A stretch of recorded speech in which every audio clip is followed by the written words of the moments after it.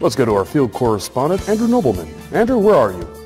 Currently, I'm on top of Mount Everest, normally frigid mountain, but as you can see, it's become one of the hottest places to go to. It's better than Jamaica. Because of global warming, this place has totally melted and it has flooded the towns below. This is obviously a great summer resort, and I'm enjoying my stay up here. You're telling me you're at the top of Mount Everest, the tallest mountain in the world, the top of the world. That's where you are right now? Yes, up in Tibet. It is pretty obvious global warming has had its effect, and I don't mind. I thought I was coming out here to frigid temperatures and another busy work mission, but I'm having a good time. I'm surrounded by females in bikinis, and Women in bikinis? Mount Everest is the top of the world. It's a barren tundra. You clearly have grass and trees growing around you.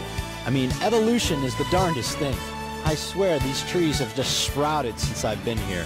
It's pretty cool. Trees don't just sprout up, Andrew. It takes years for them to grow like that. Well, because of, again, as global warming has happened, the trees have caught up on thousands of years of hibernation and sprouted immediately, kind of like an old man seeing young females walk by. That's an image I don't want to have. Now, Andrew, tell the truth. You're not really at Mount Everest, are you? Another insult to injury. I am on Mount Everest. I've wasted 2 weeks coming all the way to the top of this freaking mountain. And besides this hedonism resort on top, it's pretty barren. There's no resort at the top of Mount Everest. And global warming, as you know, has been disproven. Well, that appears to be your Republican state of mind, but in a democratic society that we all live in, globalism does happen, and so does Darwinism. And as the tree surrounding me is proof and evidence, plus my plane ticket stub, I am here at Mount Everest. Globalism? You don't even know what you're talking about. Now, where does your ticket stub say you flew into? No, it actually says somewhere in Tibet. I forgot the name.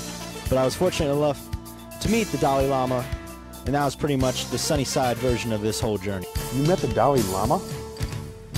How's he adjusting to all the changes? He's pretty alright. He's pipping shades. He's still back in the 40s mentality, but he's catching up. Darwinism, you know.